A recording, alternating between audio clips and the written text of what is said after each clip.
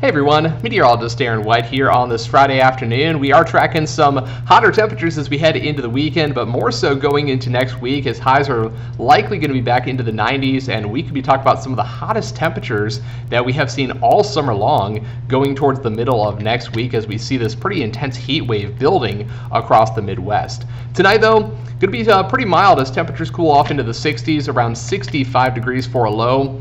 And then here for your Saturday, we begin with that heat with a high near 90, plenty of sunshine through the day. We will see a brief cool down back into the upper 80s here on Sunday, still pretty warm, but then Tuesday and Wednesday, those are the 2 days where we have highs in the mid 90s, but heat index values could be over 100 here for the middle of next week. So we are tracking that, but eventually some cooler weather with highs back in the 80s here towards the end of next week.